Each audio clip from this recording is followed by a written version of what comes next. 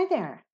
As an order entry person, you would likely be looking for easy and swift order entry. Well, here's how Tailwind TMS can help. Let me take you to our order page listed here under Operations. Here, you will see all the orders you are moving, as well as the ability to see orders you have moved in the past. Just before we get to order entry, let me show you a few details on this main page that are very helpful in order management. You will see that each of the orders is color-coded, so you will always know the stage that order happens to be moving in. You can turn these stages on or off, depending on the information you want to see. You have quick search abilities right here that will allow you to quickly and easily find any data you might be looking for. And we also have an advanced search function that will allow you to build any type of report you might be looking for with regards to orders that you have moved for your customer. Now let's get to that order entry so I can show you how very easy it is. I'm just going to click on our Create button here, and I can now start populating the details. Here will be a very long list of customers that you have in your database, but there's shortcuts in our software for you, everyone. Simply typing the first few letters of the customer that you're going to work for will allow the software to filter that list out for you. So don't worry about having to look through long lists. You don't have to. Shortcuts are there for you. You can choose the contact that happened to call you about this. You can track a reference number. If the customer gives you a reference or a PO number and they want to see that on their invoice, populating it here will put it on the invoice. The branch will automatically populate through. We are a multi-branch software. The booked by person populates in from whoever is logged into the software, so you always know who creates your orders. Account reps and sales reps populate through from the customer record. Those are defaults.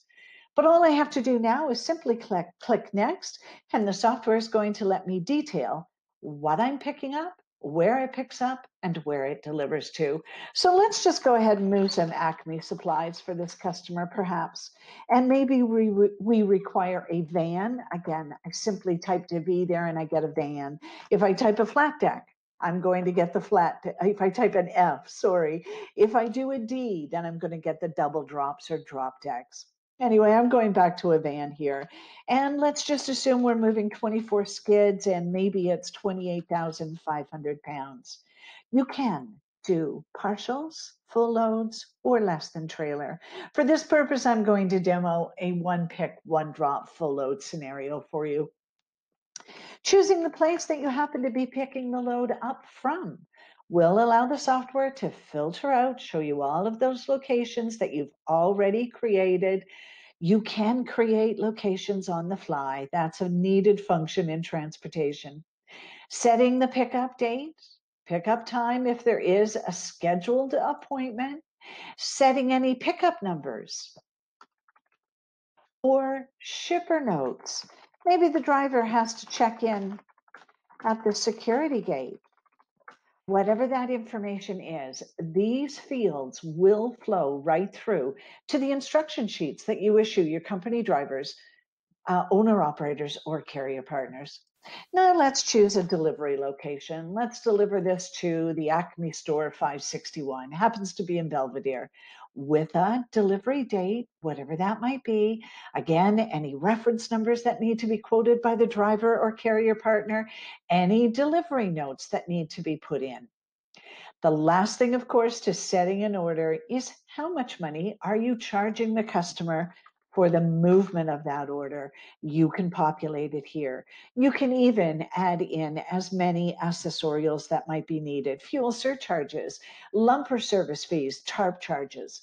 Let's go ahead and add a tarp charge on this. I know we're moving the load in a van, but just so you can see how easy it is to add your accessorials, I simply add another revenue line, and here from my pull down of my revenues, I can now choose that tarp charge so that the software will show that I am charging a tarp on this. Once that order is complete, and it's much faster without my explanation, of course, you can now finish the order, or you can also dispatch it. I'm going to finish it so then I can populate it on the screen and let you see what it looks like. So the order populates, it has all the details that you've already put in. You have freight charges, TARP charges. When you convert this to an invoice and send it to your customer, all those details will be on the invoice for you as well. So that's how our order entry goes and how easy it is. Also, I just want to remind you about the main screen and all the functions that come along with that. Hope that helped. Thank you.